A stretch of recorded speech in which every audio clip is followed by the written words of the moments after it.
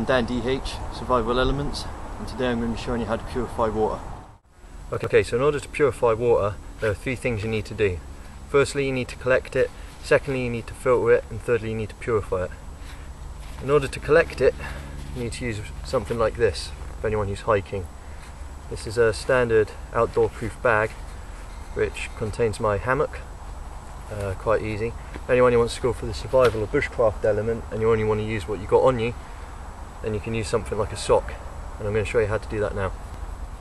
Right, so the first thing that you need is obviously to collect the water. Now to collect the water, I'm going to use something that I always keep on my person for any kind of emergency situation that I usually do find myself in.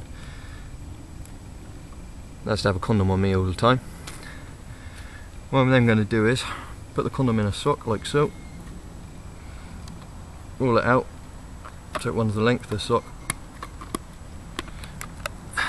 hold it in, and then just scoop up the water.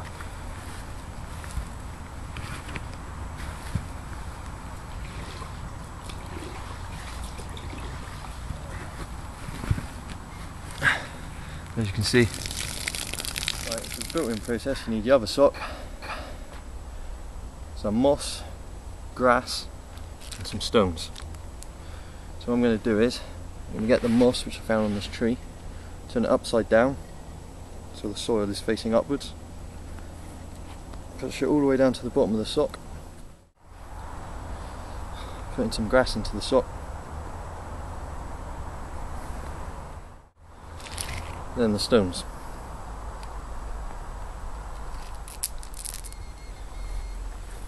So what I'm basically going to do is get the sock, turn it upside down, throw it out into my billy can.